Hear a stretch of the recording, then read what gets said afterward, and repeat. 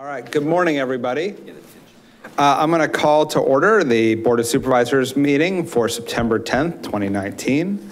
Call to order and ask the clerk to call the roll. Good morning, Supervisor Leopold. Here. Here. Caput. Here. McPherson. Here. And Chair Coonerty. Now is a moment of silence and the Pledge of Allegiance. Before we all stand, I'm going to ask everyone to keep in mind the families and the victims of the tragic boat fire off Santa Barbara, which had a disproportionate impact on this community. And we lost really fine people who were community volunteers, amazing students, really wonderful longtime members of this community. So during the moment of silence, please keep them in your thoughts, and then we'll say the Pledge of Allegiance.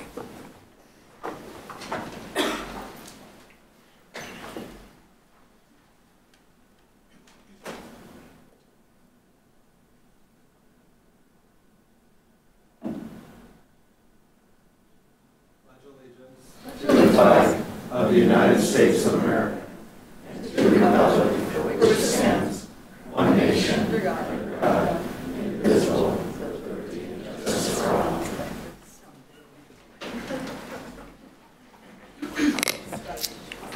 Mr. Palacios, are there any late additions to the agenda or deletions from the consent or regular agendas? Yes, on the regular agenda, item 9, there's additional material. Revised attachment A, replacement packet pages 144 and 145. And then on the consent agenda, item 17, there's additional material, revised attachment B, packet page 320. And then item 26, staff requests that this item be deleted. Great.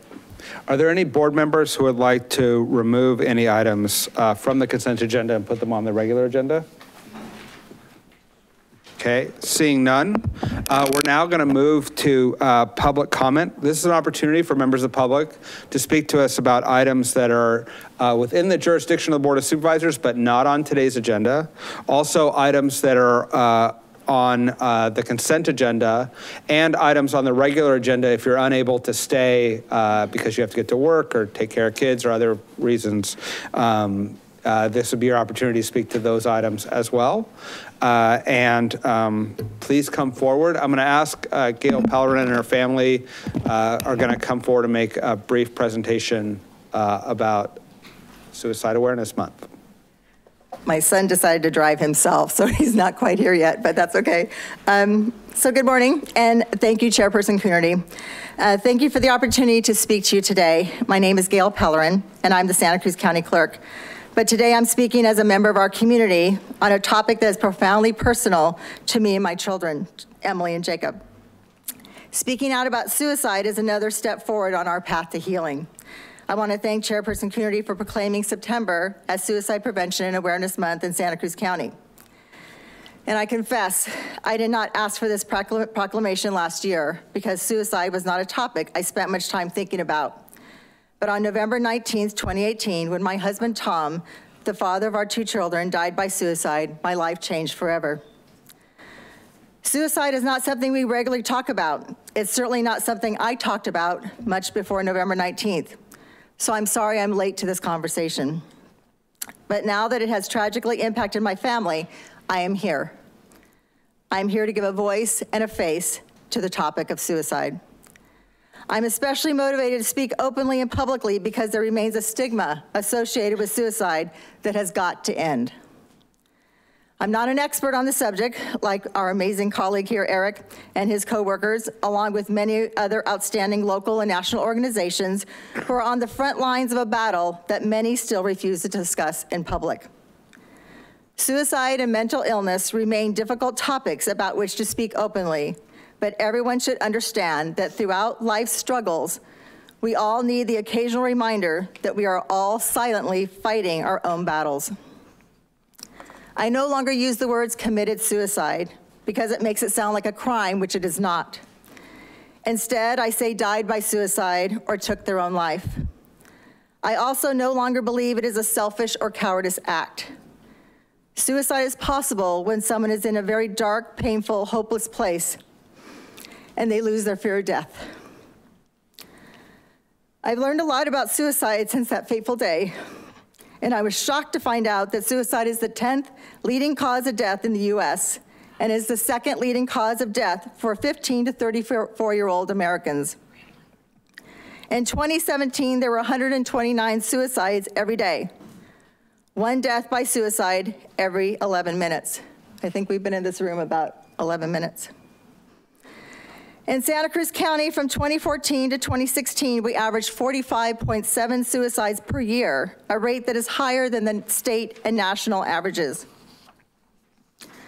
Suicide does not discriminate.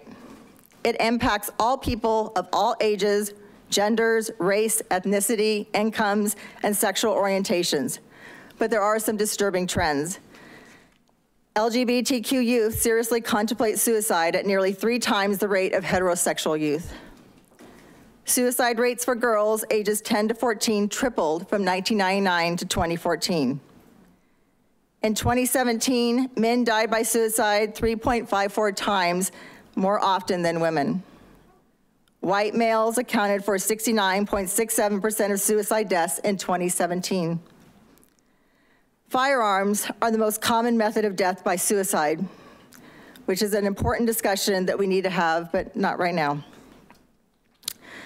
Depression is a leading cause of suicide. However, 80 to 90% of people who seek treatment for depression are treated successfully using therapy and/or medication. So that tells me that we also need to talk about mental health a lot more and make sure that people have access to treatment. So what do I hope to achieve by being here today? I want us all to recognize that suicide is a public health crisis. I reached out to our CAO, Carlos Palacios, and asked if we can include suicide prevention training for our county employees. I urge schools to make sure parents have information about suicide prevention, and I encourage parents to talk to their children often about their mental health. I hope all of us, no matter what line of work we do, we all will take some time to talk to our coworkers, our students, our clients about suicide awareness and prevention. I would love to see our county suicide prevention hotline number of 1-877-663-5433. You can remember it as 1-877-1-LIFE. Be more visible in our community, maybe post it at public restrooms and on social media. I want to encourage everyone here in this room or listening in to take the time to ask about the well-being of your family, your friends, and neighbors over the next few days, and to genuinely convey your appreciation for their existence by any gesture you think appropriate. A simple phone call, a message, a handshake, or a hug can go a long way toward helping someone realize that suicide is not the answer. So on that note, I want to express my appreciation to each of you here today, our county board members, my county coworkers, and the members of the public who are here in attendance. Thank you for being here. I'm really glad you exist. Now, my daughter Emily would like to say a few words, and Jacob, are you here yet? Hey. Oh, good, okay, Jacob's here. Hello, my name is Emily Chaffin, and I'm honored to be speaking before you all on World Suicide Awareness Day. On November 19th, 2018, I woke up a seemingly average 20-year-old. Worried about the rapidly approaching future, the competitive job market, my GPA, and an upcoming ski trip I had planned with friends. I would use the word normal to define my life. Up until that point, I had the privilege of not knowing anything else. Today, the word normal is retired from my vocabulary. For better or for worse, I've learned that there is no such thing as normal. I think of my life in terms of before and after. Before my father died by suicide, and now, after. Don't get me wrong, I had my fair share of struggles, especially during my teens, and my life was far from perfect in this before image of my life. But that's the thing. We define ourselves in terms of relativity. We can scale pain based on our lives as a whole. And I can tell you the exact moment when my scale of relativity expanded dramatically. Everything following 9:06 a.m. on November 19th, 2018 is after. In the after stage of my father's death, I learned that life is fragile and life is temporary. We do not get to choose the pain that we endure. I have learned that life is too short to make every mistake, feel every pain, and make every discovery ourselves. So we must learn from one another. We must use those around us to base our scale of relativity. Suicide changes lives in every way, big or small. Unfortunately, many people are blessed with the ignorance of the countless ways in which survivors of suicide experience PTSD. But that's the thing about grief. Grieving my father is a part of my daily living. Like breathing, it's vital and habitual. And similarly to breathing, if I think too much about it, I forget how to do it. That's the thing about grief. It's always there, whether or not you can consciously tune into it. Now, when I talk about my dad, I speak in the past tense. The seemingly mundane plural word of parents has fallen from my daily vocabulary, and I have been left with the impactful hole in my heart, the one that leaves me feeling unprotected, wondering where 50% of my parental love has gone. Every memory becomes frozen. That person becomes sacred. I found it difficult to talk about suicide because I thought involving others' opinions would taint the legacy of my father. But I cannot change how my father died as much as I cannot change that he died. And I've learned that no one can change his memory. But the stigma around suicide, that can be changed. I will admit, being vulnerable and outward about my experience as a survivor of suicide has not been comfortable. I've had people react with a comment that was more harmful than it was helpful. Even though it was an attempt to support me, I have had comments like, "It is going to be okay," and "You're going to be fine." I found them to just be belittling to a loss as deep as mine. I often felt judged by those around me, as if my father's suicide was a reflection of the strength of my family, or me. And I've heard people make jokes, unaware that their humor was damaging to my well-being or those around me. More often, I've experienced people whose reaction was to simply ignore it, to treat me as if their mentioning of my father or sharing some sympathy would remind me that my dad has died. I don't know who needs to hear this, but people do not forget. You are not reminding them that their loved one died, you are reminding them that they lived, and that you still care. There is no right way to console someone who has lost a loved one to suicide. But even saying "I'm sorry, I do not know the right thing to say, but I love you and I'm here for you" will be better than saying nothing at all. My best advice for how to support those who are grieving is simple. Say that you are going to be there, and then be there. Tell them that you love them, and then love them. Follow through, show up, have conversations, share memories, tell stories. Remember that grief is different for everyone. Sometimes grief looks like laughter, and sometimes it looks like panic. In many cases, losing someone to suicide, grief looks like PTSD, self-doubt, and anxiety. And we need to be reminded that we do not need to feel guilty, ashamed, or embarrassed. Grief can be easy to detect, and it can be perfectly disguised. Grief is not always physical. Sometimes it is mental. Grief is inconsistent. People who have lost the same person can grieve in dramatically different ways, and there will be times when they need a distraction and times when they need a safe haven. Offer to make space for when they need to open up. Not all support is about giving advice. Sometimes it is just about listening, being there to give a hug or share a tear. Grief can be isolating, traumatic, and long-term. Just like there's no correct way to grieve, there's no universal way to support. So we need to speak up, we need to talk to one another, we need to regularize the topic of suicide, or else we create a society where the discussion is taboo and the awareness is minimized. Without talking openly, we shun the opportunity to educate ourselves, or even worse, we punish those who are suicidal or have been affected by suicide with feelings of embarrassment, shame, and fear. And we leave them alone in the silence, unable to ask for help. The first step to talking about suicide involves you. Similarly to how you do not need to break a bone to know that breaking a bone hurts, you do not need to experience suicide directly to be a supporter of suicide prevention. Too often, we only worry about what is impacting our own lives until the day when we are impacted.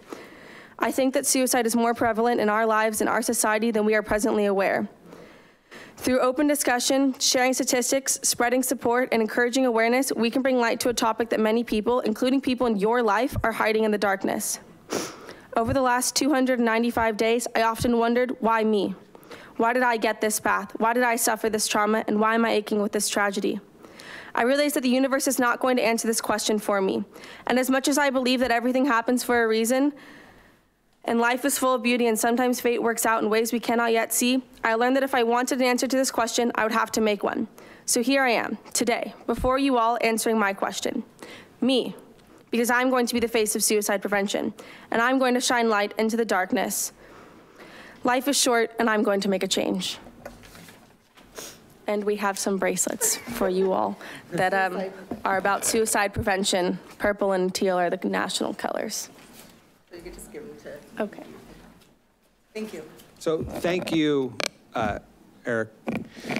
if I could just say a few words. I want to thank Gail and her family today for sharing their experiences. I know this was very difficult for them, but it's so important to break the stigma around help seeking and the work that we're all trying to do around suicide prevention.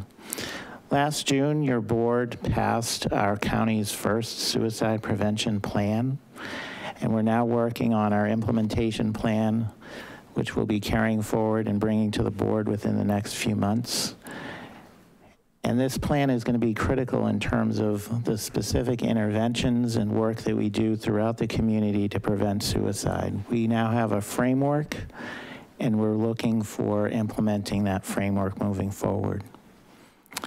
And again, I want to thank the board's support, not only for the proclamation, but for building a system of services for our community that will help prevent this from happening in the future. Thank you. Thank you.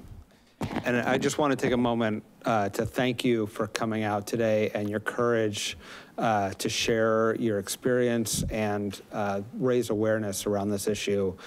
Santa Cruz has a higher suicide rate than many other counties.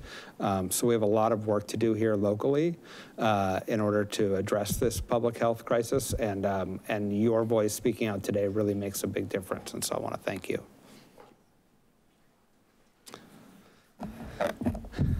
All right, next speaker.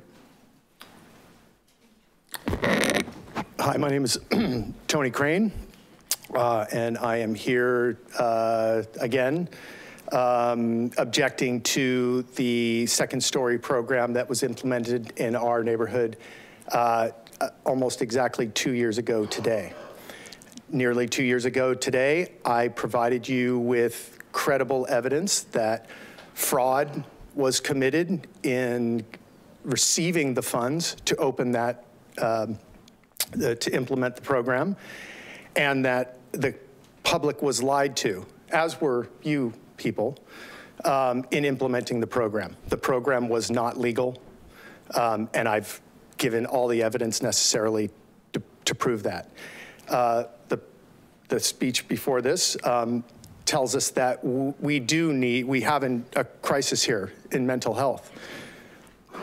But all the policies implemented have to be based on trust and law.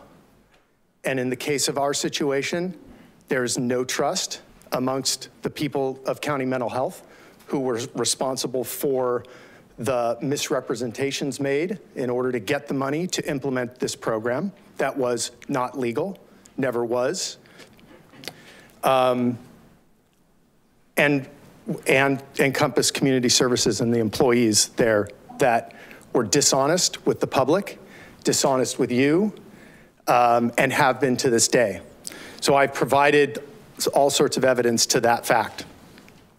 I also filed a report with the sheriffs regarding these criminal activities.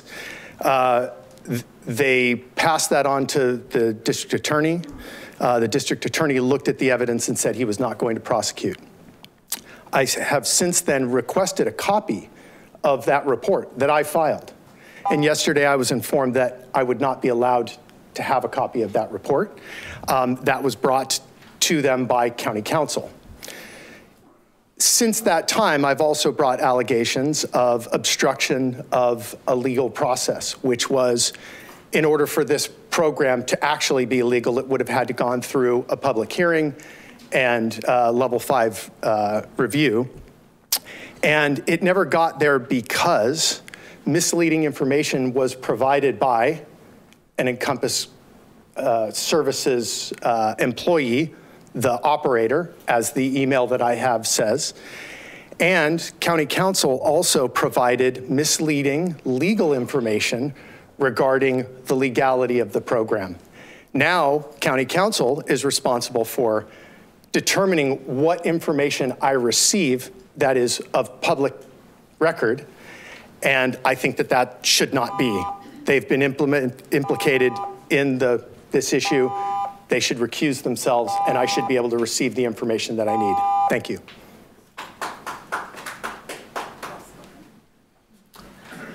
Hello, my name is Brando Ascension. I live in the 2nd District, Freedom, California. Today I'm here with Santa Cruz Community Ventures. I'm the program coordinator there, and our work at our nonprofit focuses on creating compassionate and equitable local economies that contribute to the well-being of our communities. And in 2018, Santa Cruz Community Ventures and UCSC Blum Center explored local Latina mothers' experience with traditional and alternative financial services. Our study examined mothers' experience with financial providers and mapped the location of alternative and traditional financial services, showing the disproportionate concentration of predatory lenders in Watsonville compared to Santa Cruz.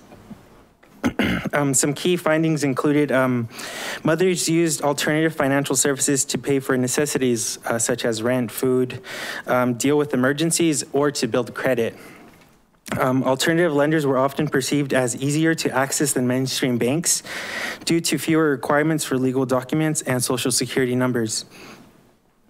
Mothers without social security numbers reported difficulty opening a bank account or obtaining a bank loan, even if they had an ITIN or an individual taxpayer identification number. Another fact is Watsonville has over twice as many alternative lenders as the city of Santa Cruz. So for every one traditional bank in Watsonville, there's 3 alternative lenders. And in Santa Cruz, it's a 1-to-1 ratio essentially. And also, an interesting thing we found out is that mothers have a working knowledge of budgeting and saving and share this knowledge amongst each other, but there was a big gap when it came to credit building or asset building. If you would like to learn more about this study, visit our website at secvonline.org. We'll also send out I believe we already mailed out some reports on this to the Board of Supervisors, but one last thing. We will be having an event on October 15th at the Civic Community Plaza in Watsonville starting at 9 a.m. And we hope that you guys can join us, and we'll send out some invitations as well to have you guys there. So thank you. Thank you.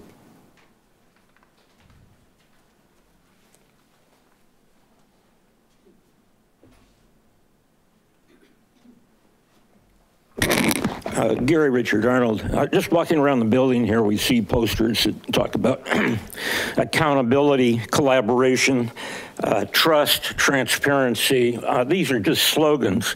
They're wrong. I want to congratulate Bruce McPherson. This is his 20th year anniversary for forming an organization which included members of Sam Farr's staff and his staff. It included Dan Heffley, who brought in the ICLEI, the World Bank and United Nations program that the planning department has taken. And it's great to appreciate the chairman here, Mr. Coonerty. He was graduated from the Fabian London Socialist School, in which they are calling for regional government. They hate self-government. In fact, in their booklet put out by them, it says each year that passed, the obsolete, inefficient character of local government organization is increasingly obvious. They mean self-government. They want it run by people that were trained as administrators. It's imperative for a radical improvement in the structure of local government. Well, Mr. McPherson has done it. We now have in California the whole state broken down into cities and counties where they transfer their authority. The one here is meeting tomorrow night. The director's over here in Corlitos. You'll see the traders that are not transparent, and you can't trust them because community TV won't report it, nor will they pay for it. Keep smiling, Mr. Coonerty. It includes Sam Farr. Sam Farr here is seen with his United Nations flag right next to his congressional office. We also see Bruce McPherson right next to a lady here, Katrina Kuhn, triple Chinese, red Chinese communist agent. We got 2 plaques out here on the courthouse steps dedicated to communist Chinese espionage agent Hugh DeLacy, and you all keep that. And Mr. Caput, all of you people are outrageous. You have been sustained through the Trilateral Commission. Zygmunt Brzezinski said regionalization is keeping with the Trilateral Plan, which calls for gradual convergence of East and West, ultimately leading towards a goal of a one world government. In fact, Brzezinski, time after time, boy, this is the quickest 2 minutes. Goldwater said the Trilateral Commission is a vehicle for multinational consolidation and banking interests seizing the political government of the United States in a skillful, organized plan for monetary, ecclesiastical, and political combinations. And this is California Forward co-chairman, which is Leon Panetta, espionage collaborator, and Lenny Mendonca, who called for the elimination of local governments, 80% of them through his Committee for Development. Same with Willie Brown, the chairman of the Board of Supervisors, or the chairman of the Assembly, called for the abolition of cities and counties to have everything run from Sacramento. And keep smirking. You're cheating these people. You're traitors to this country. Next speaker, please. Hi, I'm Diana Nickel, and I'm here today to talk about the 5G network. The National Toxicology Program concluded that there is clear evidence that male rats exposed to high levels of radio frequency radiation used in the 3G cell phones developed cancerous heart tumors, according to the final report. This is a 10-year study. That's how long it took to take it. The levels of exposure were 1.6, let me get this right here, watts per kilogram, which actually is the permissible level that cell phones can expose us to when we're using our cell phones. That's the measurement that our, I believe it's the FDA uses, or the FTC, I can't remember which.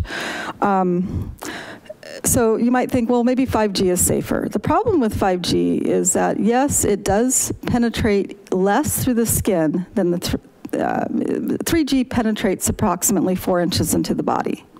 3 to 4. 5G will penetrate less into the body. The problem is that they put together and several cells to direct the energy, and they rotate them to focus the energy. And by doing that, it intensifies the energy. So it may not just penetrate an inch with that type of focused array. And these little mini cell towers are going up in front of people's homes, in front of businesses all over the county. I see them on 7th, is it Seabright Avenue now, and several places. And, you know, I wouldn't want to live in front of a home that has one of those. I'd be quite concerned, especially as they do start to create the focused array and direct the energy. And they're doing that because it has a less penetration through the building, so they have to direct the energy and focus it in order to penetrate the buildings. That's what 5G is, and it's not a myth, it's a fact. And now we have the evidence from the National Toxicology Program after 10 years that yes, it does increase the cancer rate significantly. Clear evidence, they state, NTP uses 4 categories to summarize the evidence that a substance may cause cancer. Clear evidence is the highest. That's what they found in this study. For female rats, it was equivocal evidence, which is a little lower, but there was still some evidence. That's the facts as we know them today. So we need to get on this and not let this take over our communities and potentially put people at risk. There's just no reason to do that. You know, there's other ways we can communicate and safely, you know.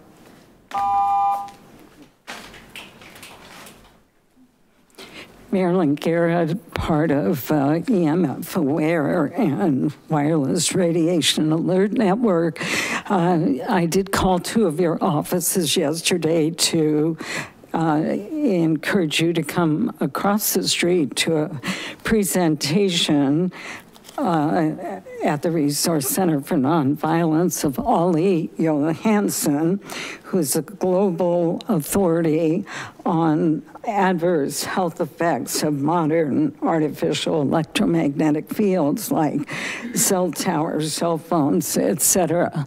And one of his statements was, there is no safe amount of this radiation. What's natural is the background radiation that we evolved with, but we are now exposed to 1 quintillion times the radiation that is in the natural background radiation.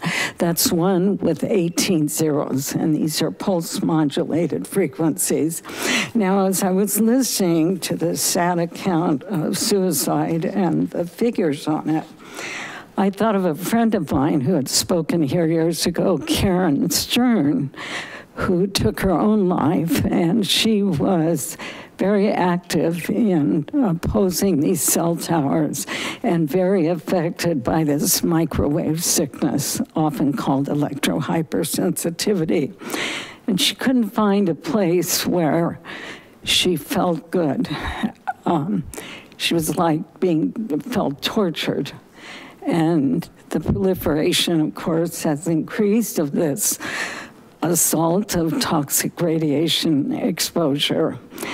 It's estimated 2 million people around, no, I think it's 20 million are so harmed that they can't live in their own homes, they can't work, they're EMF refugees. And surveys around cell towers have shown people experiencing sleeping disorders, depression tendencies, fatigue, heart palpitations, etc., and neurobehavioral problems. There's a relationship here that Dr. Klinghardt, you might look him up, Dr. Klinghardt also discussed, of affecting our health in a myriad of ways, including, suicidal tendencies. And you think, what have we been exposed to over the last 20 years massively, like the figure I just gave you? This is huge, and it's very much related to what was discussed here. Thank you. We need to remove this harm. Thank you.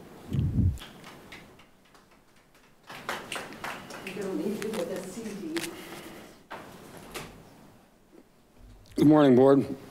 My name is Robert Edward Holdridge. I come here this morning to address a matter of public safety. I don't intend to incite anything. I'm just saying there's a bunch of smoke coming from a pile of glowing embers. I found this social media post. I want to thank my friend for contacting me this morning to help him clear his property of unwelcome guests. It's been many years since I've been able to carry my firearms in an open carry situation. But today, with a downslung Bushmaster and a Glock on the waistband, nobody had any questions for me. Ran off like 50 tweeters and only expelled 15 rounds. The rounds were expelled only as a deterrent. Man, those tweakers can run fast. Tomorrow morning, we return with the Sheriff's Department. Anyone up for a Father's Day tweaker hunt? I found that to be rather chilling. Do you find that to be chilling? Yes. Do you really? Here's a copy of it. I've got copies. You can contact. Sir. Contact your supervisor. Copies. Okay, sir, thank you. Are you? Oh, my time. I just wanted to make a public safety. Okay, thank you. I found these. You want to have those? Maybe hand them out.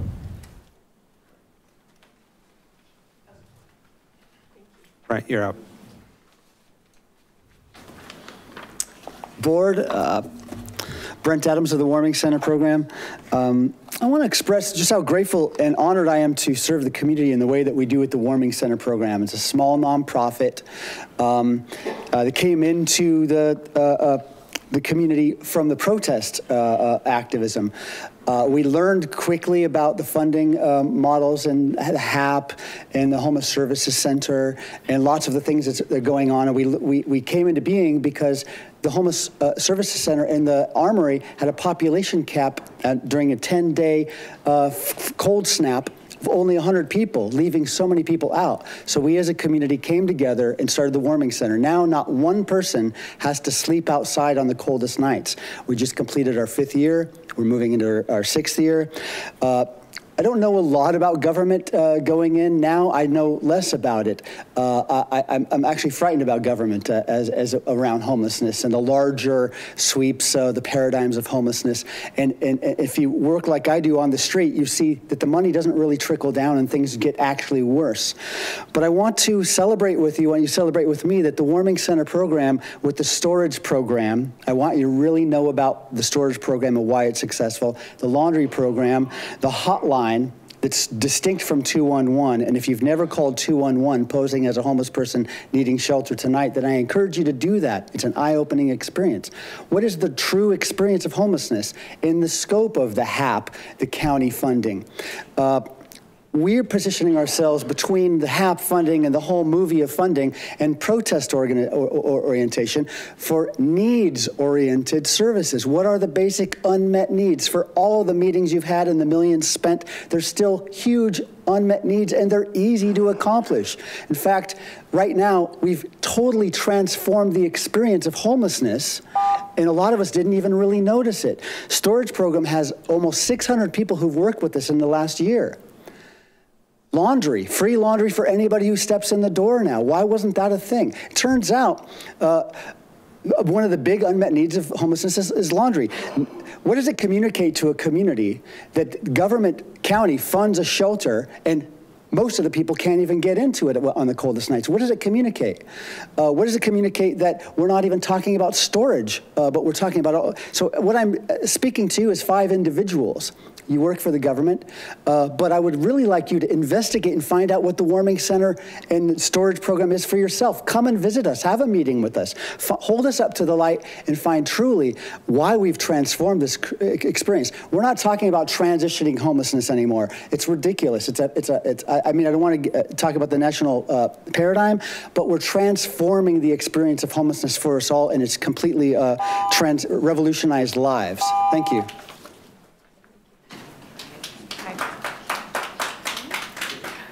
We're here for the Childhood Cancer Awareness Month proclamation. I'm going to ask for a little extra time. We could go last if you want. I've got 3 people here. Could we multiply our time?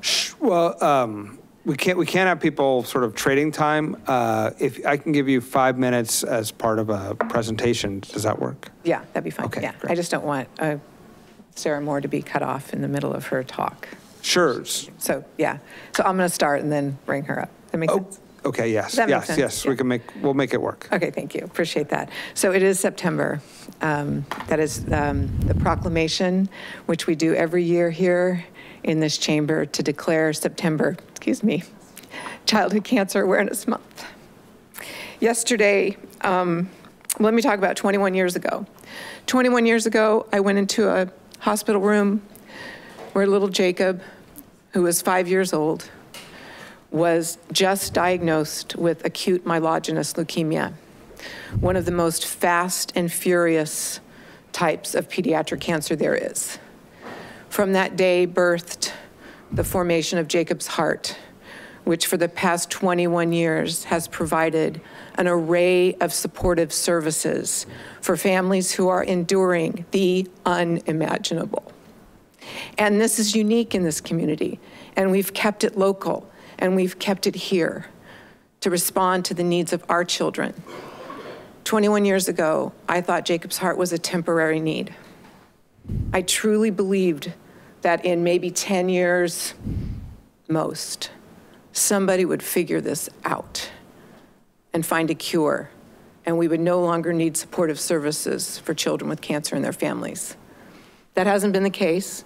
The incidence of pediatric cancer is rising, and it's rising in our community. Yesterday, I sat in another hospital room that actually looked very similar to the one 21 years ago, with a little girl who just was starting kindergarten. She lives right here in our local community with the same kind of cancer that Jacob had. It's a fast and furious, nasty cancer. She's lost all her hair. She's got her little princess wigs that she wears in the hospital. Darling little girl, ballet dancer. The treatment that she's receiving is pretty much the same as the treatment that Jacob received 21 years ago. I'm hoping that we'll be able to declare to you that she will survive, like Jacob did survive. And unfortunately, in our community, we've lost so many children to cancer. And Jacob's Heart has been there with love and support. One of the most nasty forms of childhood cancer is DIPG. It's an aggressive brain tumor that it's called TAD, terminal at diagnosis. And last year, we read a letter from a mother, Sarah Moore. I'm sure you all remember that Ishtar Carter, Sarah's friend, came and read that letter on behalf of Sarah. And Sarah's here with us today. A year ago today, she was in the process of just grieving the loss of her boy. And she wants to share with you, on behalf of Jacob's Heart and other families, the deep gratitude we have for your support. I know every year I go through the litany of all of you guys. Each one of you has been so intimately involved in this. And I just can't think of a better community to live in. And I know you guys get blasted all over the place, but when it comes to pediatric cancer, this community cares. And it's your leadership in making sure that families like Sarah's, and I want to invite Sarah and Ishtar to come up to kind of reconnect with you, and I want you to meet the woman behind the letter, and we'll read it again for those of you who were not here last year. This is Sarah Moore, mother of Charlie, and Ishtar Carter, her friend, who's going to read it for her. Last year, on September 18th, I stood before you all, accepting an amazing proclamation that I thank each and every one of you for. Here's the letter. Good morning, my name is Sarah Moore. I am mourning my oldest son, Charlie. He died of diffuse midline glioma, a rare, inoperable brain tumor, on August 31st, 2018, at 11 years old. I am here speaking to you today thanks to the immeasurable love of Jacob's Heart and their selfless acts of compassion during the most traumatic year of our family's life. I received a phone call last September, 2 Septembers ago, from their founder, Lori Butterworth, the day after Charlie came home from a whirlwind week at the PICU at Stanford. I remember standing on the cliffs above Seabright when she reached out because she had heard our child was diagnosed with cancer, and she wanted to tell us about their kid-rageous Golden Carnival the next day in Watsonville. An honest chat and a simple invitation became one of the most meaningful relationships I've had in 40 years. Each individual at Jacob's Heart, from the board members who also work in the cancer ward, the volunteers who paint brown bags for the grocery deliveries we get on Thursdays, or the ladies who send thank you cards for those of us who can't find the energy, has changed me for the better. We have laughed, cried, anguished, and celebrated together. The Jacob's Heart family has accompanied us to appointments at Lucille Packard's Children's Hospital and hosted and attended our kids' birthday parties, paid our bills for us, and gave us the priceless gift of time together at their annual family weekend camp, Heart and Hands. When some of the most amazing pediatric neuro-oncologists in the county, in the world, tell you to create memories with your dying child, it makes all the difference in the world if you have the heartfelt friendship, experience, financial, emotional, and psychological support of a unique organization such as Jacob's Heart. In our dreams, they wouldn't exist. In our shattered reality, they are vital to the survival of kids, siblings, parents, grandparents, relatives, and friends who are literally doing their best to endure the unfathomable. We appreciate your public acknowledgement. They deserve every honor and accolade for 20 years of making the surreal details manageable, the hardest moments somehow happy, assuring us that despite the lack of national funding for pediatric cancer, someone cares. And thank you all for caring. Hey, yeah, please. Quick update that I wrote. Thanks for listening. I'm Sarah Moore. Charlie is my son, my oldest son.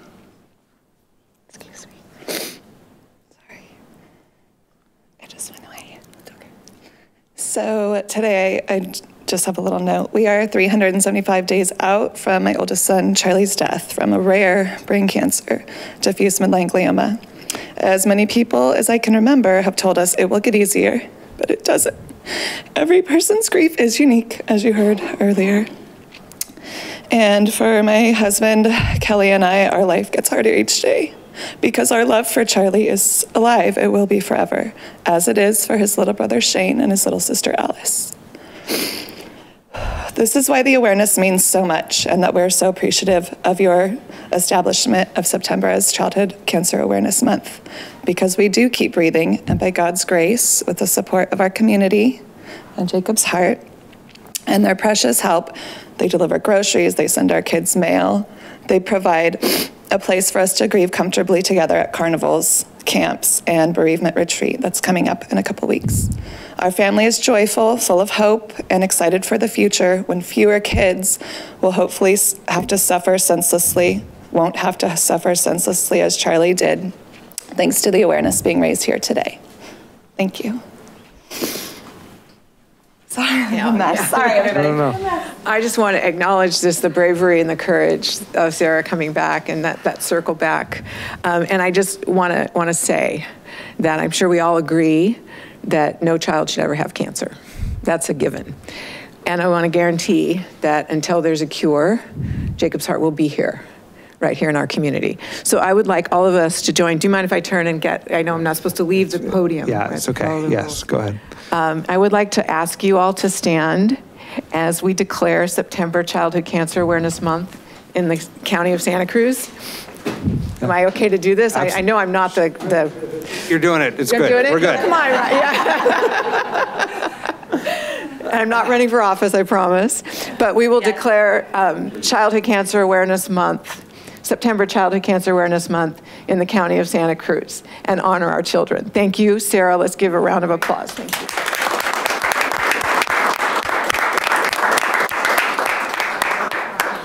Thank you, Lori. Thanks to your whole team at Jacob's Heart. Thank you, Sarah, for coming and sharing your story with us today. Heartbreaking, but the love that you are showing, demonstrating, and the kind of community that we've been able to pull together, it means a lot. And I can't imagine your experience, but I appreciate you coming and talking today. Morning, Chair Coonerty, honorable members of the Board of Supervisors. Mimi Hall, Director of the Health Services Agency. As is made obvious today, but also every day, we have a lot of important work as the county department that is overseeing so much of our county's health and well-being. So today, I'm very pleased and honored to introduce to you Marcus Pimentel, our Health Services Agency new Assistant Director. And he comes to us with a great deal of demonstrated experience and passion and ability, both as a finance officer and also as a community member and a contributor to health and wellness in Santa Cruz County. I'll let Marcus say a few words. So I'm a little overwhelmed from the previous speakers. What I was gonna talk about a little bit of why I'm here and why I made a career shift into healthcare. And it dates back to my parents' values. It's an opportunity to align the values that they instilled in me. They were Portuguese immigrants. They came here. They were saddled with debt by coming here. And as a child, I unknowingly gave them more debt with some healthcare issues a couple of times when I was little. And it was only decades later that they told me about those struggles, and they never talked to me about that. They never gave us the impression that they were struggling. We saw a life of happiness and joy. And yet, while they were working days and nights and they were still serving the community, they were serving in 3 or 4 different ways. They were dragging us off on weekends. And I thought it was child labor when I was a young child, but I came to reflect on the service that they were doing. Those same values is what has driven me to plant my seed in Watsonville, stay in Watsonville, and work within a very short radius of that. I love this community. I'm honored to serve in it. I've often overserved, but I'm grateful for all those opportunities, and I'm really humbled by this opportunity to work here at the county to align my personal and professional passions, skills, and motivations in both healthcare and administration, and to bring that community lens of equity and community service. I'm very honored to be here and be here tonight. And again, I'm kind of humbled by the prior speakers today. Marcus, we're really glad to have you. We look forward to working with you.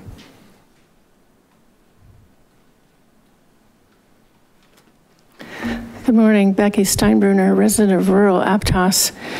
There have been a lot of moving things here this morning, and I really don't want what Mr. Crane, Tony Crane, has told you here this morning and has repeatedly brought to you get lost.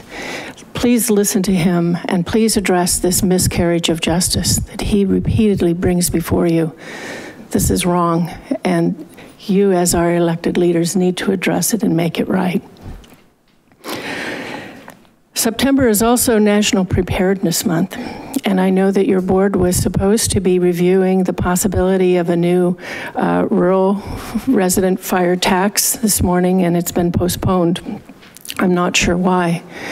But I want to again drive home to you that this county has $18 million through the state half-cent public safety sales tax that rolls into this county every year, and zero of that is going to fund fire protection in the rural areas. $18 million and zero goes to county fire. Zero of the proposition of the Measure G half-cent countywide sales tax that your board and Mr. Palacio put before the voters and sold to ensure that fire protection and other emergency response would be funded. Zero of Measure G is going to fund county fire. I think this is a real, again, miscarriage of justice. And it is turning your backs, in essence, on your rural constituents, turning your back on the rural environments, the beautiful environments that bring tourists here. You must fund county fire. You must support the rural residents, whether it's with fire protection, not asking us for another tax, or to repair the roads. Spanish Ranch Road up in the Summit area is at risk. The volunteer fire department has told them it is not safe to bring the water tender over that road that is in such shambles. That needs to be addressed. So in the spirit of National Preparedness Month, please spend some attention and some money on the rural dwellers and the environment and the roads in the rural areas. I also want to speak a little bit about, I support on the consent agenda, number 37, the pop-up bike, protected bike lane. I think that's going to be really fun, and I'm very interested to see how that comes along, and hope that the Regional Transportation Commission's Bike Advisory Committee was part of that. Number 34, I feel really needs more discussion. Selling surplus property without any property description or maps for the public, putting it out to bid for a minimum of $50,000, and allowing it to have any kind of development on it at all. This is not right, and it needs to be more transparent. So I would like better discussion of item number 34. Please put up a map for us and tell us more about that. It's government-owned properties being sold at surplus to who knows where. Thank you.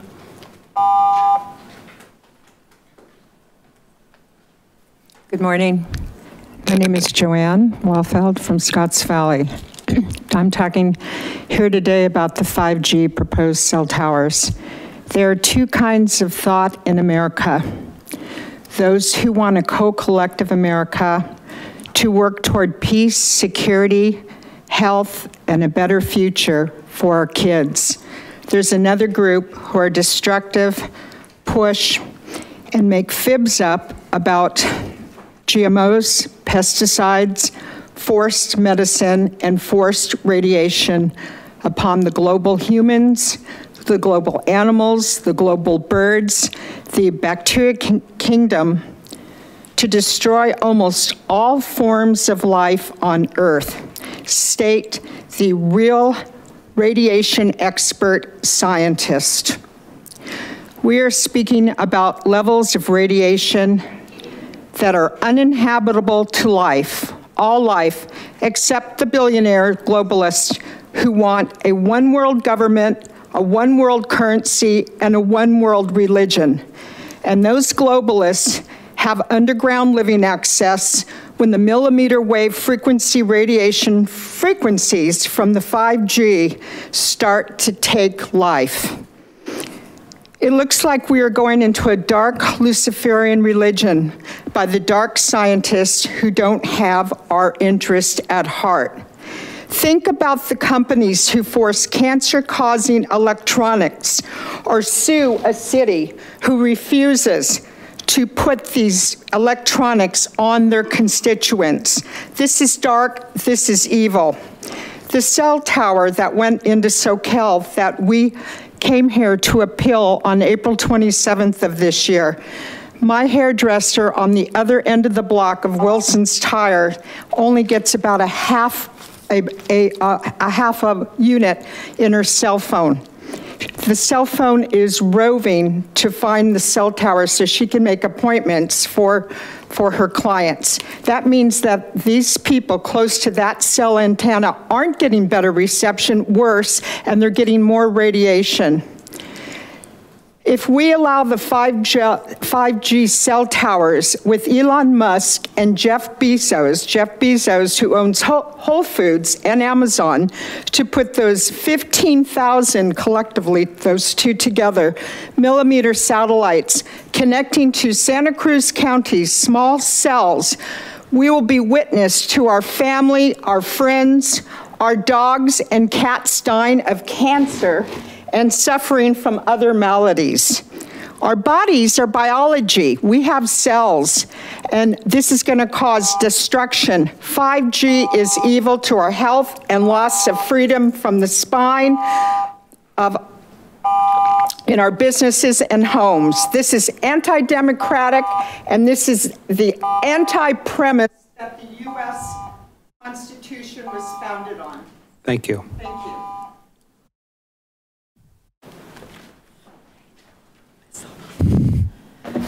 Hi, my name is Randa Salak.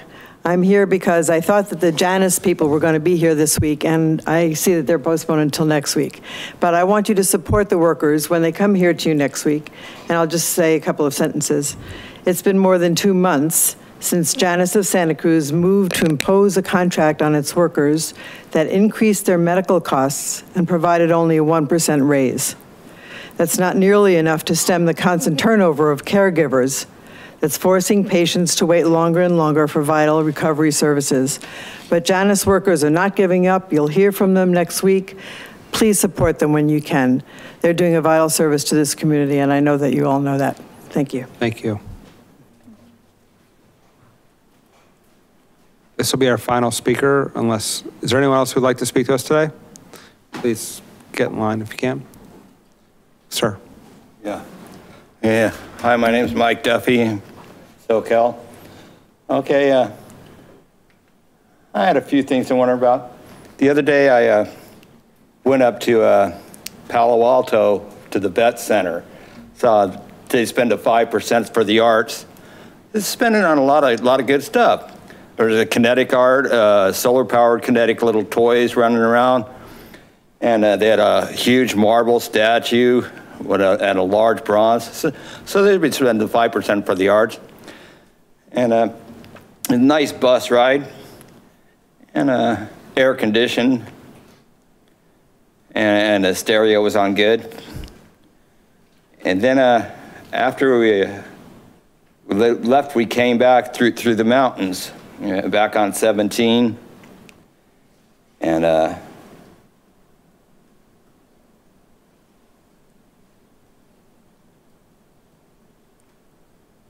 yeah. Eventually got back to SoCal at my house, and I'm waiting for the farm. I've been hearing about it for the farm for a long time, that it's going to be a community center. They said originally that if we allowed the low-income housing, that they would build a community center.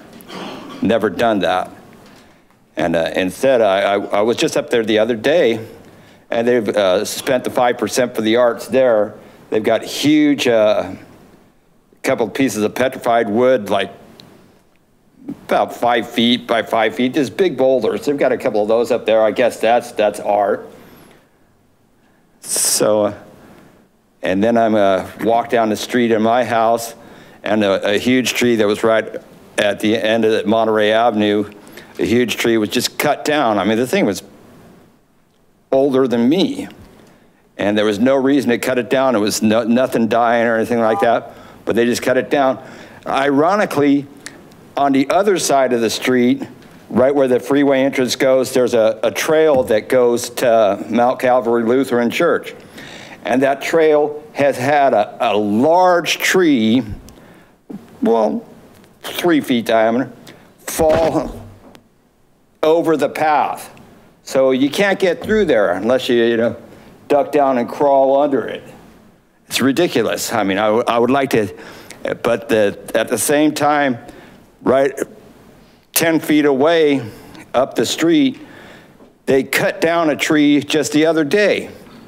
A huge tree that was, given a lot of air for the area and trees for birds and all the good stuff about trees, it was there. And it was older than me. But all of a sudden I went there the other day, it's chopped down.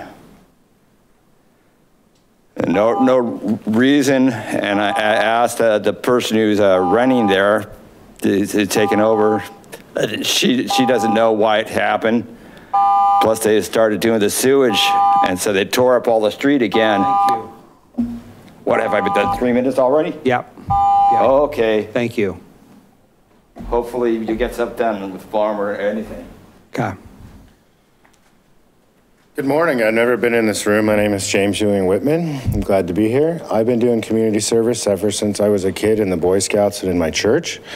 I know a little bit about a lot of subjects. I was at a conference yesterday. Ollie Johansson spoke. He's been studying EMF effects with hundreds of other scientists for more than 40 years. I listened to a video that he did. It was about almost an hour and a half. That was 2014 information. So I came yesterday and I presented the wrong information to him. Found out that 5 years later, they still don't have a lot of answers. And he said that if you submitted your questions, you'd be able to speak and he'd answer your questions. I didn't submit questions to him, I submitted answers. So I'm just standing in front of you guys because I'm aware of a lot of things and I want you guys to be aware of the effects of stuff that's going on with the existing wireless and with the 5G. So thank you very much for your time. Thank you. So that concludes public comment. I'm going to bring it back to the board for action. This will be action on the consent agenda, items 13 through 45. I'm going to see if any of my colleagues have any comments they'd like to make. Professor Leopold. Thank you, Chair. Just a couple of comments. First on item, excuse me, 21, which is an agreement with our correctional officers. I want to thank our personnel office for their work in negotiating this contract and the hard work of our correctional officers every day to make sure that our jail is well run. Appreciate the work there. On item number 31, this update and evaluation report on the HOPES program, while it's still early in terms of the evaluation, I was very pleased to see the number of people who were moved into treatment, moved into mental health services, moved into housing, supportive housing. I think this is the kind of results that we need to see in terms of these programs. I appreciate the hard work of our staff. On item number 34, this item about this surplus property has had a lot of discussions. The Planning Commission had this more than twice, or at least twice. There had been a lot of discussion about it, and I'm glad to see it's moving forward. I appreciate the staff at Public Works who've figured out all the different issues related to the property. On item number 37, I also want to express my appreciation for the enthusiastic support that the staff has had in creating these pop-up protected bike lanes that Bike Santa Cruz County is going to be doing on 17th Avenue. People in the community are really looking forward to it. I think it'll make a really big difference. That's it. Supervisor McPherson. Yeah, item number 27, I want to thank Brian Largay of Felton for being willing to serve on the County Water Commission, Advisory Commission. Also on item number 31, the Homeless Outreach Protective Engagement Services, I want to congratulate them for getting a merit award from the California State Association of Counties. Several years ago, when former Supervisor Neil Coonerty and I worked with Bob Lee, then District Attorney, to launch the Community Partnership for Accountability, Connection, and Treatment Program, or PACT. We envision a program that would really link the courts to the service providers, and I think it's done a very good job of doing that. We need to continue with that effort, and I just want to congratulate those who are associated with that for getting that recognition from the state. Number 35, I'm glad to see that we're continuing our progress on road repairs related to the 2017 storm. I want to reiterate my hope that we keep our efforts going to resolve the policy matters with FEMA and the Federal Highway Administration. They've been not exactly what we wanted up to this point, but we just hope that we can have better results in the near future. Thank you. Supervisor Caput. I'll just make a quick comment on items 24 and 25. Welcome aboard Barry Perlman for the Historic Resources Commission, and also welcome John Lichtenberg as the appointee to the Commission on Disabilities. Thank you to both of them for their volunteer work. Great. And just a brief comment on item number 31, the HOPES report. I just want to thank Jasmine Nahara and her tremendous team for doing the work out every day that improves lives and makes our community safer. And so I really appreciate your leadership and the good initial outcomes we're seeing from the program. Okay, with that, I'd entertain a motion. I'd move the consent agenda. So a motion, and it's as amended with sure, with the changes we got earlier. So we got a motion by Leopold, second by McPherson. All those in favor, please say aye. Aye. Opposed? That passes unanimously. Moving on to item number 7. This is a public hearing to consider an appeal of the tax administrator decision related to the transit occupancy tax penalties and interest assessed against APN 102-031-24 as outlined in a memorandum of the auditor controller tax collector. And because this is appeal, we're gonna have our Ms. Driscoll make a 5-minute presentation, and then the appellant can make a 5-minute presentation, and then we'll hear from members of the public. Good morning. Edith Driscoll, Auditor Controller, Treasurer, Tax Collector. This item is an appeal of the final determination made by the tax administrator for transient occupancy tax due in the amount of $726.09 and the related late fees and interest of $369.81. These amounts due are the result of short-term rental activity on parcel number 102-031-24, a short-term rental located at 149 Ponza Lane in Soquel since 2016. Mr. Gregory and Ms. Naima Hiver, the owners of the property, have filed this appeal stating that the tax administrator did not have the authority to assess the TOT against them prior to 2018 when they received their hosted rental permit from the county, and that the interest and penalties should be waived as their failure to pay was unintentional. To provide your board and the public with some basic information on the county's transient occupancy tax, I have the following. The unincorporated portion of the county of Santa Cruz has 1,017 short-term rental properties. Each are responsible for paying their transient occupancy tax. First, the county's transient occupancy tax was first adopted by the Board of Supervisors in 1964 and is laid out in the Santa Cruz County Code section 4.24, which states that anyone operating a rental for short-term occupancy, as defined as 30 days or less, must register with the county within 30 days after commencing business and remit the TOT on a monthly basis. Delinquent TOT payments are subject to penalties and interest under this code section. Secondly, the county code for TOT applies to any person operating a transient occupancy facility. The code defines that facility as any home or portion thereof used for transient lodging or sleeping purposes. Finally, California State Revenue and Tax Code 7283.51 authorizes the tax administrator to collect unpaid TOT within 4 years of the date on which the TOT was required to be paid. In other words, I can go back 3 years. In summary, the county code authorizes the TOT to be charged and what facilities the TOT applies to. The state revenue and tax code authorizes how many years I, as the tax administrator, am allowed to go back and collect the tax and necessary interest and penalties. The appeal before you today challenges the TOT assessed for years prior to 2018. In this case, it is undisputed that the taxpayers have been operating their short-term rental since 2016. Rather, the Hivers assert that the tax administrator cannot go back the full 3 years to assess the TOT. The Hivers submitted 2 written appeals to myself, the auditor controller, treasurer tax collector, which were both denied. They have now brought this item to the board as their final appeal. I, as the tax administrator, respectfully request your board deny the Hivers appeal and adopt the proposed findings and order as outlined in your board letter today. Thank you. Thank you. We have the appellants here. You want to come forward?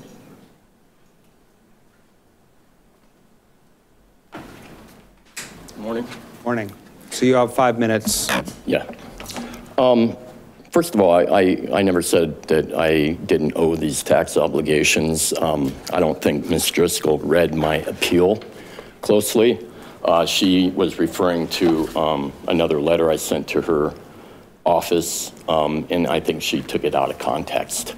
I do owe the back taxes, but I'm here to appeal the interest and late fees, which are approximately $369.81. I have 3 reasons for this. First, my wife and I decided we needed to run an Airbnb because we needed the income. We still need additional income just to survive here. We're trying to keep our house. So when Airbnb came out years ago, we were unaware of it, but my son pointed us to it as a possible source of income. So we run a hosted rental.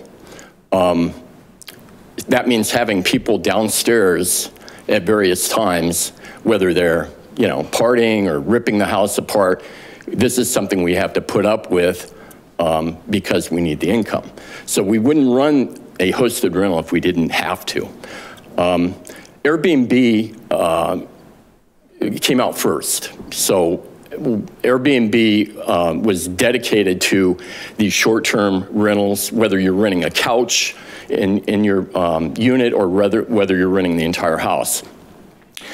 So they built a website and a financial infrastructure from the ground up that serviced the hosts. And that included paying the local taxes to Santa Cruz. HomeAway, which we joined later to increase our reach, they came as a sort of a second type of, what they wanted to become was an Airbnb themselves. They focused on the vacation rental market, and that was their history. But they didn't support really the short-term hosting of these hosted rentals. But they tried to mimic everything on their website. So they were Airbnb wannabe that tried to build a Airbnb infrastructure, but couldn't because they were overlaying it onto their vacation rental website. So long story short is, even though they tried to mimic the Airbnb in terms of everything else, they weren't doing the same thing in terms of the services that they were providing. And they were very poor at communicating that to the hosts. So we did not know that they weren't paying our local taxes in the same way that Airbnb was. It was very confusing to us. And they had multiple iterations of their website that we just could not follow what they were providing and what they weren't. So it was a misunderstanding on our part that HomeAway was paying our local taxes in the same way Airbnb was. And so it's an illusion of equivalence, and that was leading us not to pay these taxes. And we were at their mercy because they were not providing us information about our obligations to pay those taxes. And that's essentially my first point. My second point is that we built our home in 2001 in the Soquel Mountains. We've paid our our property taxes on time every year over the course of those 18 years. That's over $200,000 we've given on time to the county. Okay, so we paid taxes on time. We've never had a problem with the tax auditor, ever. You can check the records. So we're honest people. We do things honestly.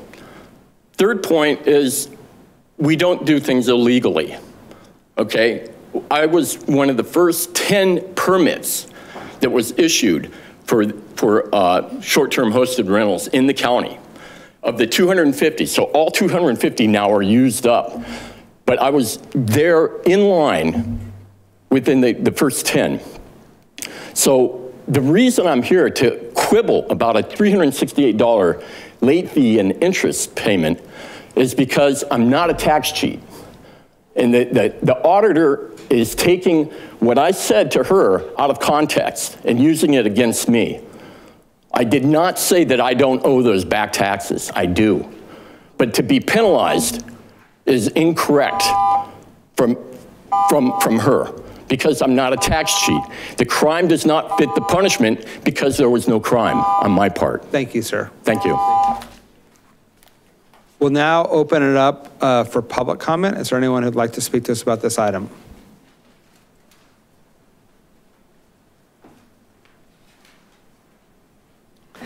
Thank you. I want to thank the appellant for taking this brave action. You've heard very good, clear communication that he's not trying to cheat you. He's standing up for principle, and I applaud that.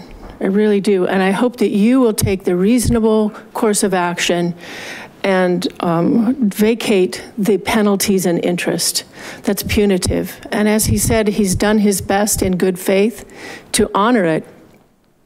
He's done his best in good faith to abide by the very new hosted rental language. And he's done his best in good faith to be a property owner and taxpayer. So please uphold his justice and deny the ability of the county tax assessor to collect the penalties and interest. It only seems right. Thank you very much. Thank you. So that concludes, I'll close the public comment and bring it back to the board for deliberation and action. Supervisor Leopold. Thank you, Chair. I have just a couple questions. When we originally wrote the vacation rental law, the question of TOT taxes, most everybody told me they were paying their taxes, and then we found out through that process that not everybody was.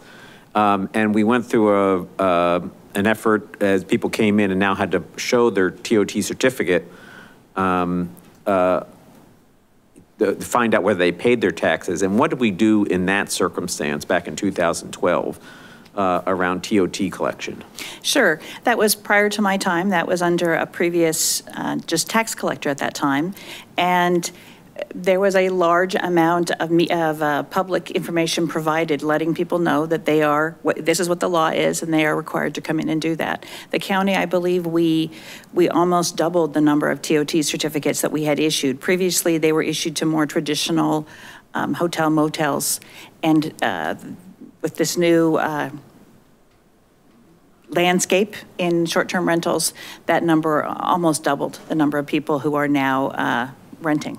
Yeah, and so people didn't, may not have knowingly been or been aware or conscious that they were breaking the law. They honestly thought they were paying their taxes, and then when our rules came out, it was clear that short-term, under 30 days, you have to pay TOT. They may not have observed that they needed to pay taxes. Yeah, yeah. But the law didn't change. Yeah. The question about Airbnb, that when we first regulated in this area, Airbnb wasn't really much of a concern back in 2011. It became a greater concern, but they didn't always collect the TOT. I'm wondering if council remembers when we negotiated with them to start collecting the TOT. If I can recall, I think it was about 2 years ago, and maybe the auditor has a better read. Yeah, I met do. with Dana McCrae and myself. We met with the Airbnb folks several years ago. That would have been about 5 years ago when Mary Jo Walker was still here.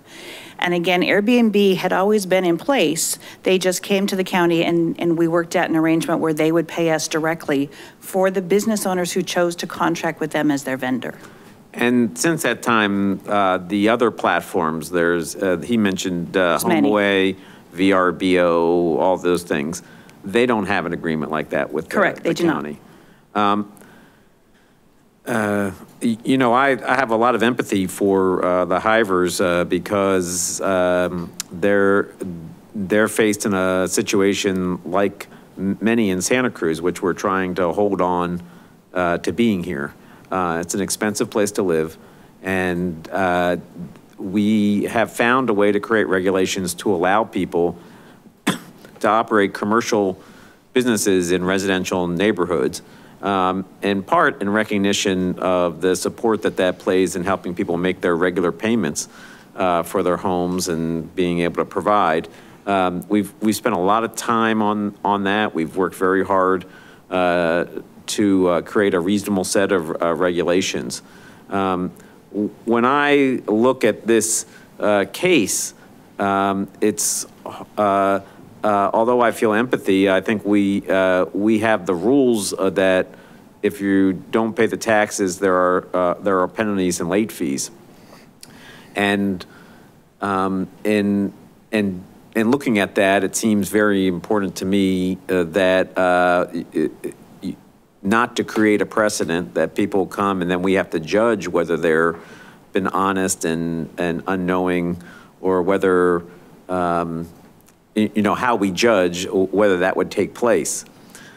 I did look at the planning department's website and the form, and I would like to recommend that we make changes to that form, because where it talks about paying TOT, we should have a line in there that says you need to be aware of to whether the platform you're using is collects the tax for you, or whether you are going to have to paying it yourself, as a way of making people aware that there's a difference in these platforms that's important, that has a substantial effect on their lives, and that through the work that the county does as part of the enforcement of our ordinances, we will find people, and that they should be prepared in that case. So I am interested in upholding the appeal.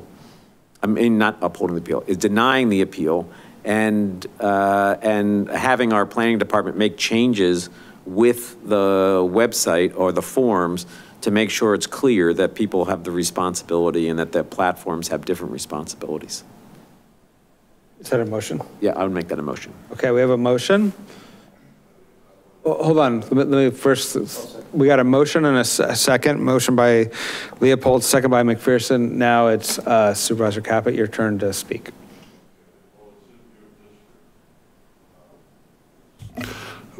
What I'm getting at is we got a legal side and we also have a human side here. We have the discretion to reject the appeal, but maybe accept the fact that we could waive the penalty and interest. Would you be willing to put that in your motion? I don't think we'd be setting a precedent, only because we're looking at about 20 pages here of an explanation. And how much does it cost to appeal? This is the first appeal we've done for TOT, so we have no fee for it in the fee schedule yet. So they're not out on paying a fee for appeal? Correct. Okay. I have a motion on the table, Supervisor Caput. I understand the concerns. I'm worried about the precedent. And in my conversations with our attorneys and our tax collector, I think that that's important. I don't take any joy or comfort in that. And I've dealt with a lot of vacation rental issues in my district. I may have more than anybody else. And there are lots of issues that people have out there, and it is tough to make the judgment call about when people unknowingly or knowingly have made changes. And I think that or are aware of what the rules are. And the rules are on the books, and if you're operating a business, it's imperative for people to understand what those rules are. Okay, so we have a motion and a second on the floor. I'm going to ask all those in favor, please say aye. Aye. Aye. Opposed? That No. passes. Oh, sorry. 1 no. So that passes 4-1. We'll now move on to item number 8, which is a continued public hearing to consider the resolution amending the general plan, local coastal plant program, land use element, noise element, circulation element, public safety element, and CEQA notice of exemption and determination ordinance amending Santa Cruz County Codes, chapters 13.10 and 13.12 to create the airport combining zone district and to rezone properties within 2 miles of the Watsonville Municipal Airport to be included within the combining district. Ordinance creating a new chapter 13.15 noise planning, and ordinance amending chapter 16.01 environmental review, and schedule the 3 ordinances for final adoption on September 24th, 2019, as outlined in a memorandum of the planning director. Mr. Carlson. Thank you for reading that, Chair. So the public hearing on this project was continued from August 27th to make some changes to the new noise planning ordinance, part of the package, as directed by the board in the motion. The motion requested no changes to airport or environmental review guidelines parts of the project. Therefore, I won't cover those parts of the project in detail in this presentation. I'll just summarize those, and then I'll address changes made to the noise planning ordinance and respond to some public comments that have come in on the project since August 27th. And so to briefly summarize, policies addressing safety and noise in the unincorporated area around the Watsonville Municipal Airport would be updated and consolidated in the land use element, and the new section of the land use element is provided in Exhibit B of Attachment A. Air travel policies would be relocated from the circulation element to the airport section of the land use element, and other amendments would be made to the rail facilities section of the circulation element, and this is provided in Exhibit C of Attachment A with a strikeout underlined version provided in Attachment H.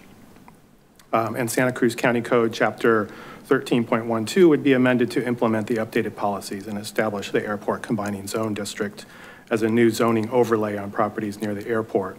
And the amended ordinance is provided in Attachment B with a strikeout version provided in Attachment C. And County Code Chapter 16.01 would be amended to establish that the county's environmental review guidelines would be the most recent version of CEQA and the state CEQA guidelines. And the amended ordinance is provided in Attachment E with an underlined strikeout version provided in Attachment F. The noise policies in the safety element would be moved to a standalone noise element, and a new Santa Cruz County Code Chapter 13.15 noise planning would implement the policies of the noise element.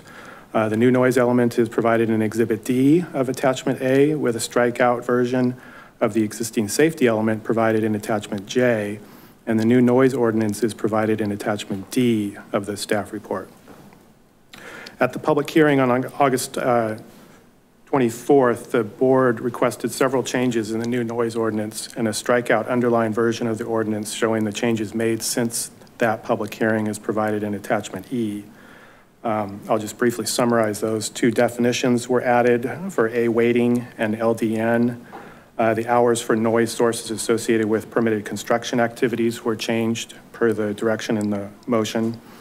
The language exempting noise sources from entertainment and special events, such as school activities and non-commercial private gatherings, is clarified.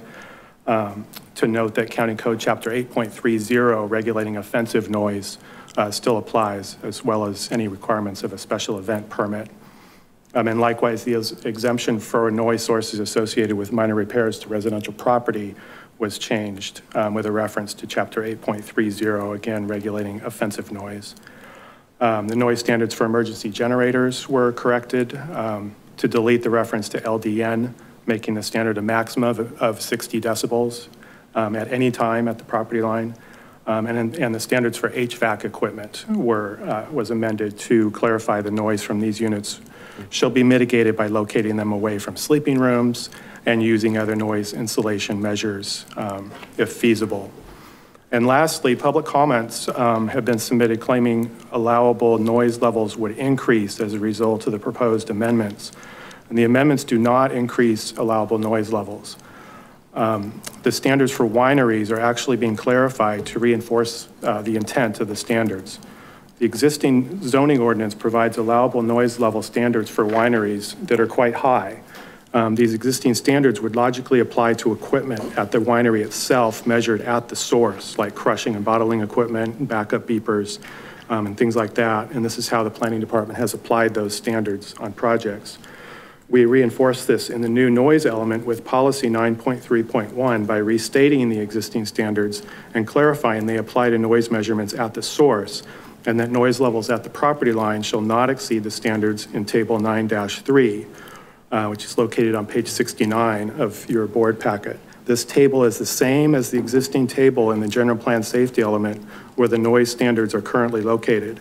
Existing property line noise standards in table 9-3 for stationary sources such as a winery operation are not changing. The purpose of policy 9.3.1 is to ensure noise standards for wineries are not interpreted to allow higher property line noise levels for wineries compared to other uses. And so the staff recommendation is to conduct a public hearing to consider the proposed amendments to the general plan, local coastal program, and the Santa Cruz County Code. Affirm that the proposed amendments are exempt from CEQA. The exemption is provided in Exhibit A of Attachment A, and adopt the resolution amending the general plan and local coastal program and directing staff to submit the local coastal program amendments to the Coastal Commission for certification. And approve the ordinances amending the county code and local coastal implementation plan and rezoning properties to add the airport combining zone district in concept, and direct the clerk of the board to place the ordinances on the next scheduled Board of Supervisors meeting agenda for second reading and final adoption. That concludes my presentation. Okay, I'll ask if there are any questions. I'll just say I appreciate the changes that were made in this section 13.15, I think it makes it better and clearer, and I think it'll help provide for clarity when it has to be enforced. Great. I will now open it up for public comment. Is there anyone who'd like to speak to us about this item?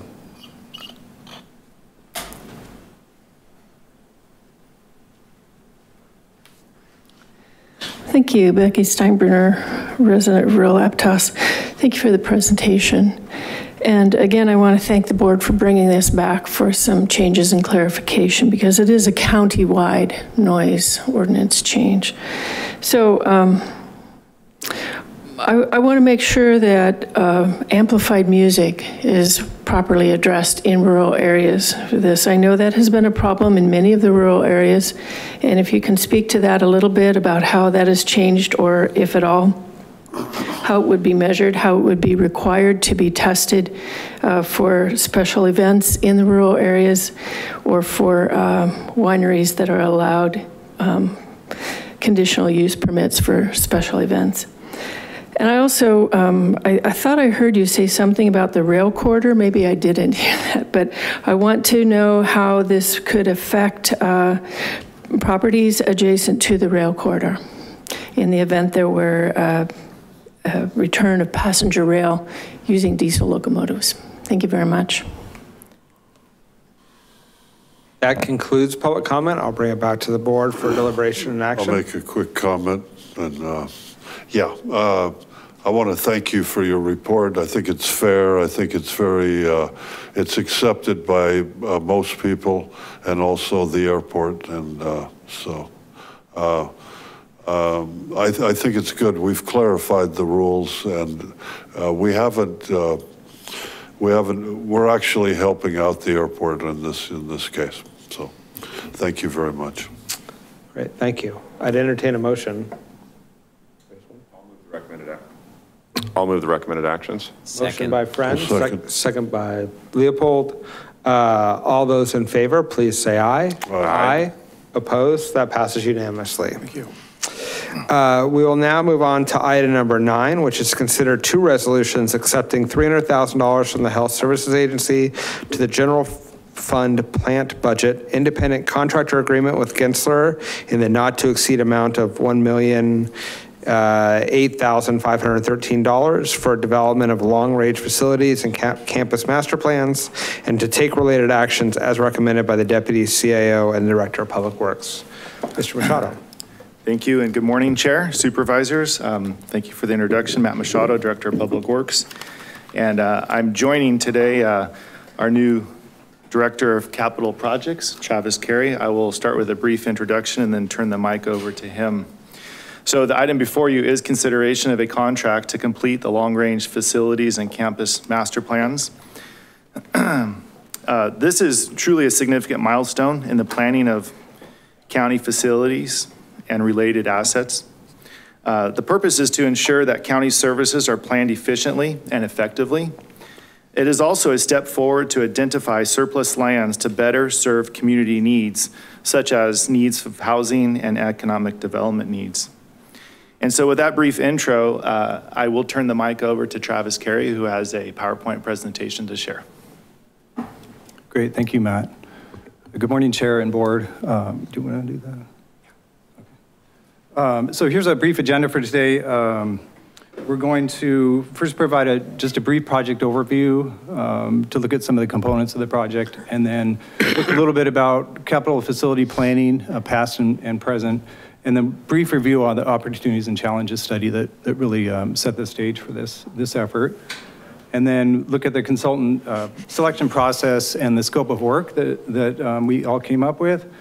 Review some opportunities for community engagement, and then look at the project management structure and our recommendations. Okay, so I want to just briefly go over the primary project goals. Matt touched on this a little bit, but it's really to look at improving our county service that we provide to our constituents, and then also utilizing our assets, specifically our real property assets for community needs. So the project has really been developed into 3 main components: the long-range facility plan and the campus master plans, and then we'll be doing environmental impact analysis on the final campus master plans. Can you go back just a sec? I just wanted to, just on the campus master plans, we're really focused on 2 properties: the Freedom Boulevard property, which is in Watsonville, on Freedom Boulevard, and that's about a 9.5 acre parcel, and it has 58,000 square feet of buildings that are occupied by the county. And it also has very large vacant areas of underutilized property on that site. There are existing 118 county employees work at that site. And then on the County Government Center, which of course is this property, it's just about a 10-acre piece of property at a pretty prime corner in the city of Santa Cruz. We have 230, I want to say we have about 800 county employees that work in this facility. So that's a pretty big service for employees. And then we also have surrounding land. We have the jail facility, of course, and then there's several leased facilities as well that are in very close proximity to this campus. And of course, you all know very large service parking lots. So both of these properties really have, we think, some really good opportunity to implement our project goals. Okay. So just taking a look at the sort of the history of capital facility planning, our last major planning effort was the 1994 long-range facilities plan, which really focused on our 3 main campuses. So the 2 I mentioned, and also at Emmeline. And it identified a lot of potential for projects, but also that a lot of our facilities were far beyond their useful life. And I wanted to point out that some of these facilities are actually still occupied by county workers and providing services out of these structures still to this day. So, but even with that, We still have a lot of success with capital facility development. These are just 4 examples of some really great work that we've still done, we've completed, even though we didn't really have too much of a plan. Most of this was done through opportunistic funding. So we find a grant, we have a program, we have a department out there, they find a need, and we have been able to deliver some really great stuff despite not having a plan. But I think we've all seen that there's still a lot of work to be done on this stuff.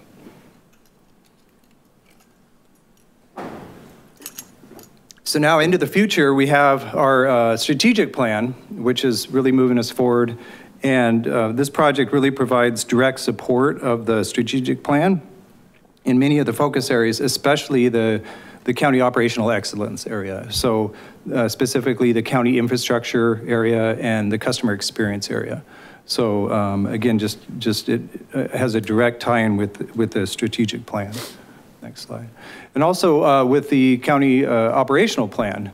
So in Public Works, we have several objectives, and this number 140 is specific to this project. So this project is implementing this specific objective. It goes through all the key steps. And the first step is complete now. Your board adopted the Opportunities and Challenges study on April 23rd, 2019. So we're well on the way to implementation of this. And then the next steps following are directly implemented by this project. So real quick, just a little bit of review on the Opportunities and Challenges study. It was a pretty fun process to go through. A lot of the departments were involved. There was a couple of departmental workshops that we had. And we did a lot of work around departmental surveys that really focused on service delivery throughout the county. And we did a lot of inventory work and researching about employment trends and looking at some of the geographic considerations. And then a couple of the highlights I just wanted that were interesting out of the inventory was that the county owns 2,090 acres of land out there, and that's composed of 595 parcels. And we're currently operating 159 facilities, and that includes 16 leased facilities. So we're out there leasing property at approximately $2.8 million a year we now pay for our leases. And we came up with some stats on the leases. It's interesting that about 16% of the county employees are actually working in leased facilities. So it's an interesting fact. What we do about it, hopefully be part of this study, and we can see what we can come up with. And one that really struck me is that 68% of county employees work in buildings that are greater than 50 years old. So that's kind of telling to our ability to keep things running. And there will be a link on the DPW website to the Opportunities and Challenges study that just became live today. So if you're interested, you can see that or let me know and I'll send you a copy.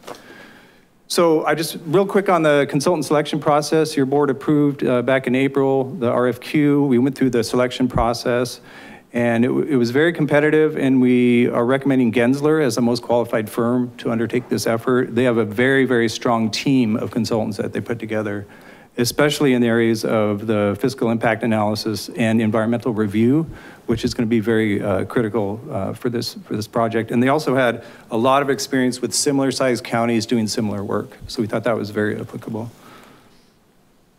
So here's basically the process map of the scope of work that we came up with. So phase 1 is really looking at project startup. That'll happen starting tomorrow if it all goes well. And then looking at phase 2 is basically data collection. There'll be more departmental surveys, interviews with leadership at the county, also some focus groups, and we'll be touring additional sites throughout the county to give the consultant team a good idea of what we have. And then moving into phase 3, they're starting to do the analysis of their findings and starting to assess the campuses, and then moving into the draft and the final long-range plan will be in phase 4.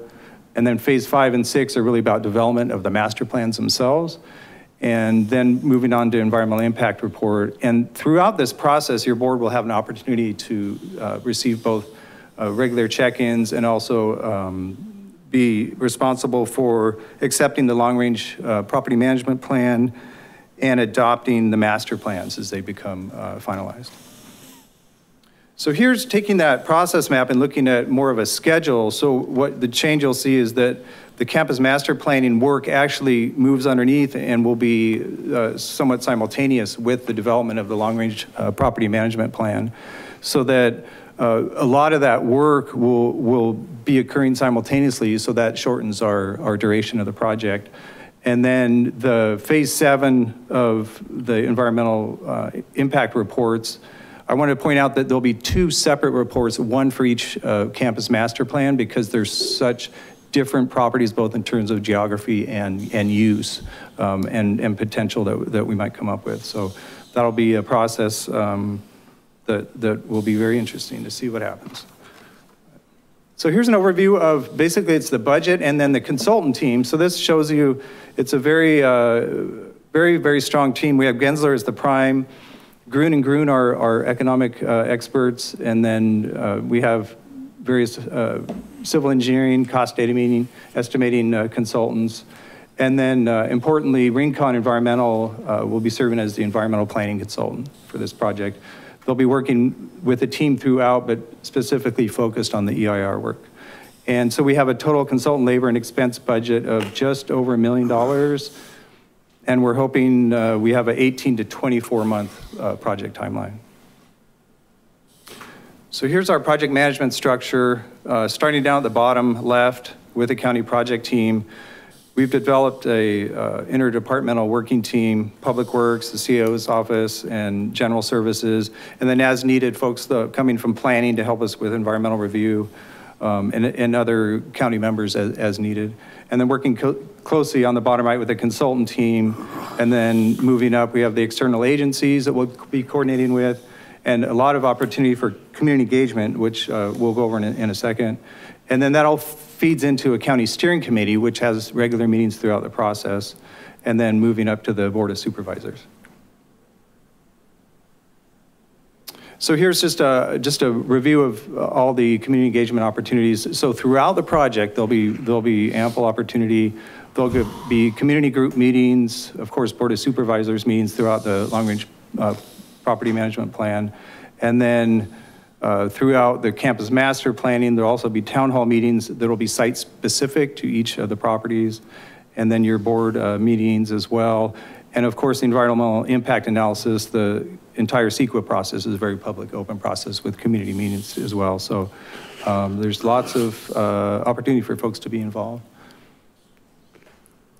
So next steps, we have the project kickoff meeting scheduled for September 23rd, and then September and October, we'll be doing additional interviews and surveys, and also more data collection. And then our first steering committee meeting is also scheduled for October 28th. So we have our recommendations. Number 1, consider approval of the 2 resolutions of accepting unanticipated revenue in the amount of $300,000 from the Health Services Agency to the General Plant Fund budget. And number 2, consider approval of the independent contractor agreement with Gensler in the not to exceed amount of $1,008,513. And number 3, authorize the Deputy CAO Director of Public Works to sign the original agreement on behalf of the county. And thank you for your consideration of these recommendations, and we're available for questions. Supervisor Prime. Thank you, Chair. Thank you again for the presentation. Congratulations on the new position. It's deserved.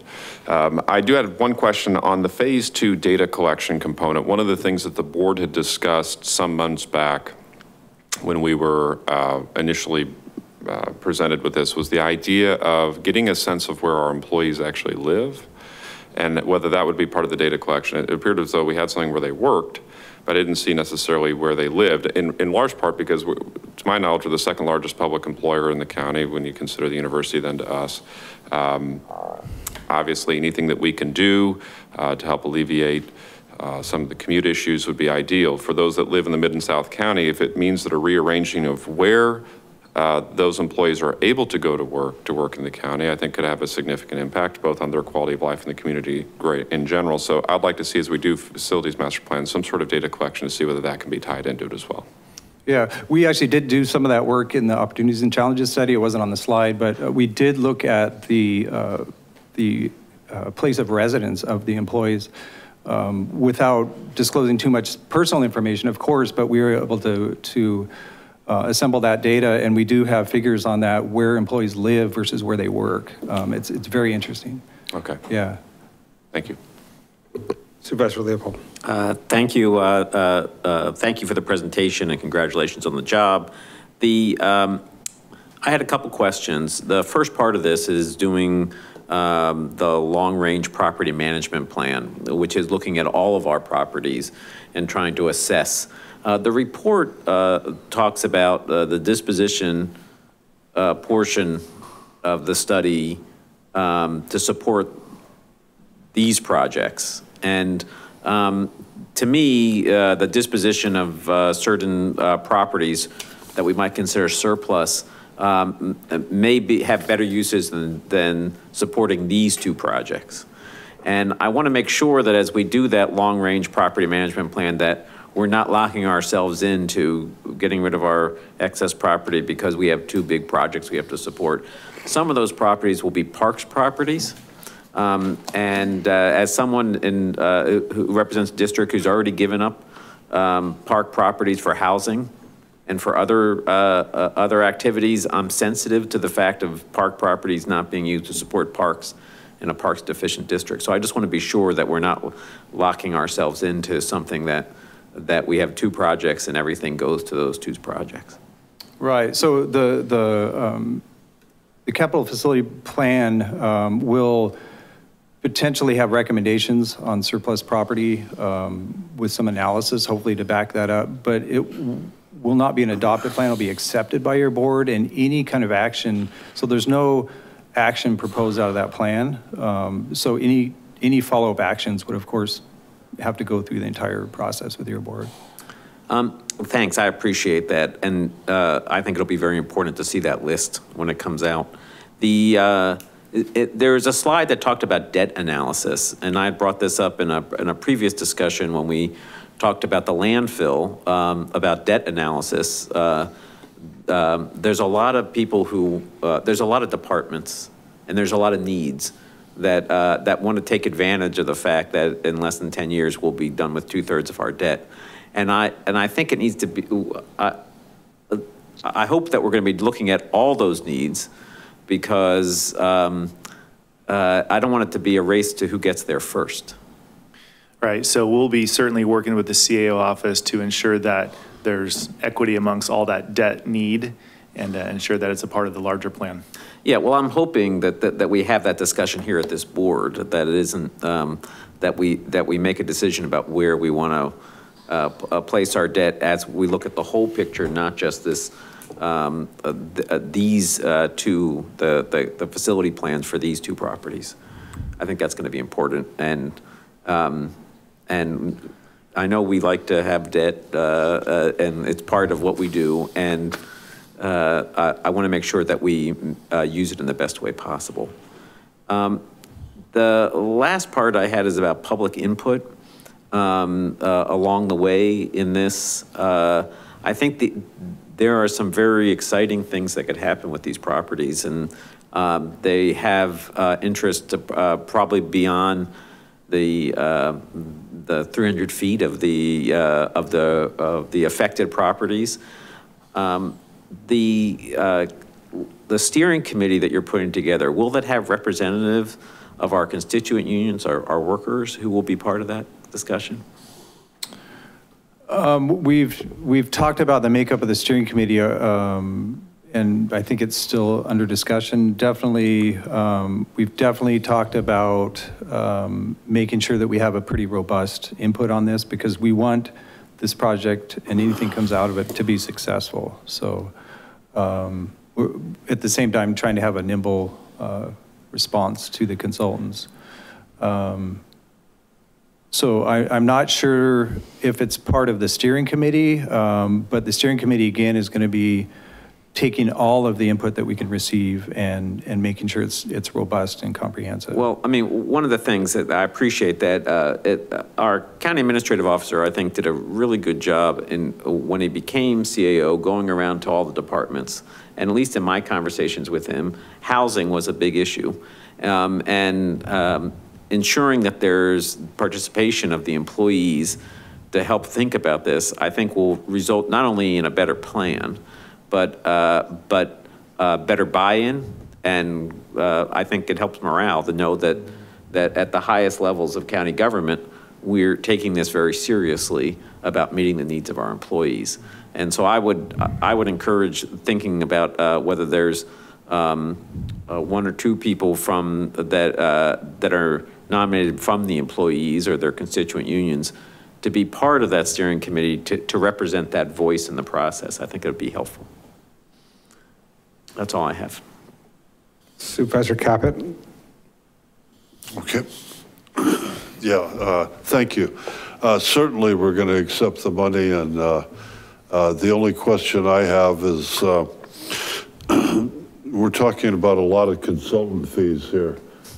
In your opinion, they're all reasonable when you look at all of them? Yes, when we worked with the consultant, we looked at every detail to ensure that we were getting maximum value for our dollars. So we believe it's a good scope, it's a good budget, and it's a tight timeline, which is also a good thing for all of us as well. Okay, and this is in the future, if we have something like this again, is there some part of the consultant work that the actual county can do itself without having to hire out? So even this effort is going to require a lot of input from county staff. This will be from each department, from the project management team. There's a lot of input already required. This document will live for hopefully many years as a guide. And so we can, as we continue to evolve projects, then county staff will continue to be involved and will work towards implementing future projects, as well as the 2 site master plans that we'll be working on first. Okay, and then with the, a big part of this is the Freedom Mental Health Facility, part of the campus. It's still delayed. We're going on probably about 10 months now. Is it going to open soon? Or I know I'm not blaming anybody. I'm just saying this has been going on a long time. My understanding is they've wrapped it up for the most part at this point. There was some landscaping, a bit of concrete work being done, but the building itself has been accepted. And so I think we're in a good position there. This project's really a separate element, trying to push forward a longer range plan to further develop that campus. But the project that you're referring to, I believe, is for the most part wrapped up at this point. And then lastly, with the delay, are we actually paying out money to consultants and others while this delay of about, we'll say 9 to 10 months has taken place on the Freedom Campus? So the new building that was constructed there recently, we do not have consultants on board with that project. That's staff-led, and so we're not paying at this point for any extra services that we don't need today. Okay, thank you. Yeah, thank you. Congratulations, Mr. Carey, for the new position. And I'm glad to see this moving forward, not only for the public at large, but for our employees as well. The numbers, we have a lot of acreage, almost 2,100 and almost 600 parcels. Has there been, have we gotten rid of any parcels in the recent years? Or are we adding, have we been adding on in general? Or have we been adding or losing? Just well, it's mostly a data issue. We have acquired some nice properties, but there's really out of that almost like you said, 2,100 acres. A lot of that is located up in the mountainous areas. And when I first started here, we actually had over 1,000 parcels. And the number of parcels was reduced by combining parcels. So the number of parcels have gone down, the acreage hasn't changed substantially. We don't often surplus property. And so any new acquisitions that we have are mostly small in nature. And then, every once in a while we'll buy something important, but there hasn't been a significant change in real property. Yeah, good. And I would add, though, Supervisor, that, there are two properties that were connected with the redevelopment agency. One that was 9 acres at 7th and Bromer, another that nearly 4 acres at Capitola Road, in which we are in the process of disposing of. And we had an item on today's agenda about a surplus property on 34th Avenue. Thank you. Well, good. I'm just glad to see that we're taking into consideration the housing and where people are living too, because we know this is a nightmare. It's adding an hour, 2 hours a day at least to some of these folks. But that's going to be good to get that input about where people are residing today and are likely tomorrow with probably the housing opportunities throughout the county. Thank you. Thank you. Yeah, I'm just only going to add, I think governments often forget that they are asset managers of large amounts of property, and thinking about how to use those assets in a way that benefits the community, our workforce, and our overall mission to provide services, I think is really important. And so I'm very supportive of this effort because I think it's a big opportunity that we need to be thinking more about as an entity. So thank you for bringing this forward, and congratulations on the new role. We'll now open it up for public comment. Is there anyone from the public who'd like to speak to us?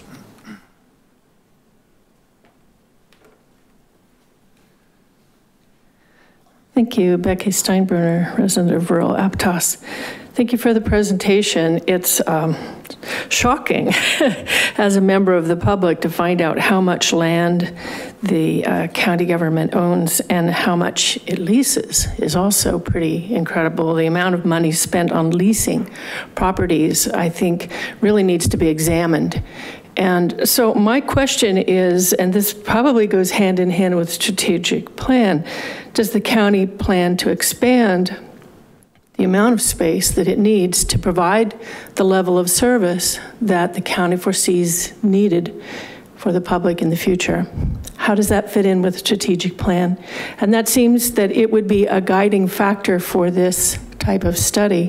What are we going to need? What do we anticipate in level of services and locations of service? I applaud finding out where your employees work. I happen to know some of them commute from the Central Valley. But I think we have to keep in mind that these services are for the public.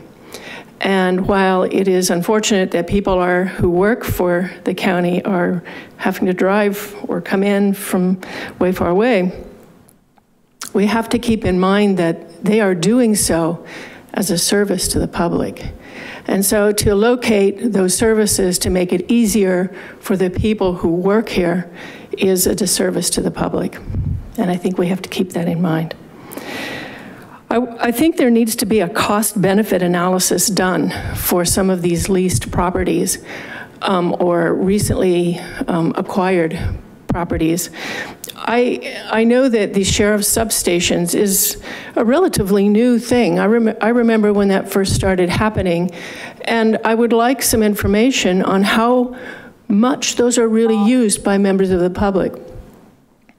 The county just spent a lot of money securing the Aptos Village Safety Center, and I've been there. There was no one there, and I don't know how much people do go there. I don't know how much people do go to the Sheriff's Center up in Felton, but that could be reduced in some way and save a lot of money. We all know we've got a debt tsunami coming with the CalPERS debt. Mr. Palacio has warned you all of that coming. I think in looking at this, I hope that you do include the employees. We have heard here people from the Public Defender's Office with stories about being attacked. And I really would like to make sure that those employees get proper protection with some sort of a secured access, whether it's a new multi-storage parking garage with a secured catwalk that only they can access, something like that. We need to protect those employees because they're probably the most vulnerable because of what they do. And I just want to thank you for your service and hope that the trees around this building can be replanted with solar in the parking lot. Thank you. So that concludes public comment. I'll bring it back to the board. Motion by McPherson, second by Friend. All those in favor, please say aye. Aye. Opposed? Passes unanimously. Thank you so much. Thank you. We'll now move on to item number 10, which is consider an ordinance repealing chapter 4.48 and section 7.100.0.120 of the Santa Cruz County Code and amending chapter 7.1, 8.08, 8.24, 8.30, 8.32, 8.40, 8.42, 8.43, 8.45, 8.50, 8.52, and 9.57 of the Santa Cruz County Code to correct typographical errors, address organizational issues, align the code with changes to state law, delete unnecessary material, and make additional miscellaneous changes, and schedule the ordinance for final adoption on September 24th, 2019, as outlined in a memorandum of the County Council. Good morning, Jason Heath with County Council's office. This is the 9th installment of our County Code update ordinance procedures here. I'm hoping that I'm still meeting your expectations in bringing these to you in approximately 40-page installments. I don't want to overwhelm you with the amount of material. This installment, we're asking the board to repeal an ordinance that's no longer necessary to have regarding a building fund, also some provisions regarding our hazardous materials ordinance, and we're asking you to consider review and revision of some of the discrimination and retaliation provisions, as well as other public health and safety provisions in the code. Happy to answer any questions you have about this item. Do we have any questions? Seeing none, I'll open it up to public comment. Seeing none, I'll close public comment and bring it back to the board. Supervisor Leopold. Thank you, Chair. Thank you again for the work of County Council on looking over these pieces. It is fascinating to read our county code in 40-page chunks. This features how big the sticks can be for protest at labor demonstrations. That was a new one to me. There is one part of the code that I'd like us to just change the language a little bit on section 8.40, which is prohibition of discrimination in rental housing. It currently says that we're prohibiting discrimination in rental housing based on age, pregnancy, or family composition. All very good, but there are a lot of other classes that should be protected. We generally think about sex, race, color, religion, sexual orientation, but there's even more than that. And I think we should, I want to suggest that we change the wording here to align with the protected categories in Civil Code section 51B. This includes issues of disability, medical condition, genetic information, marital status, citizenship, primary language, or immigration status. And because it's an evolving part, our code would reflect that evolution over time. And I think it would make our code stronger. So I would move the recommended actions with the change on the purpose for section 8.40 to include a reference to the protected categories in Civil Code section 51B. Okay, so we got a motion. Second. I just wanted to confirm that what we're doing is adopting staff recommendation with the further direction for me to come back in the future with the changes that you just mentioned on the record? Correct. Okay, understood. Thank you. Okay, so we got a motion and a second. All those in favor, please say aye. Aye. Opposed? That passes unanimously. We'll now move on to item number 11, which is consider final appointment of Edward Eddie Mendoza to the Community Health Center's co-applicant commission as an at-large representative for a term to expire on December 11th, 2022. I move approval. Got a motion? I'll second that. Okay. A motion by Leopold. And I want to welcome Mr. Mendoza for volunteering and thank him for that. Absolutely. All those in favor, please say aye. Aye. Aye. Opposed? That passes unanimously. Item number 12 is to consider a final reappointment of Sonia Bruner to the Housing Authority Board of Commissioners as an at-large representative for a term to expire on September 1st, 2023. And any public comment? Seeing none, bring it back to the board. I'll move for approval. Second. Motion by Caput, second by Leopold. All those in favor, please say aye. Aye. So that we will now adjourn our meeting until our next regularly scheduled board meeting, and thank everyone for their participation, and thank you to Community TV for broadcasting today's meeting.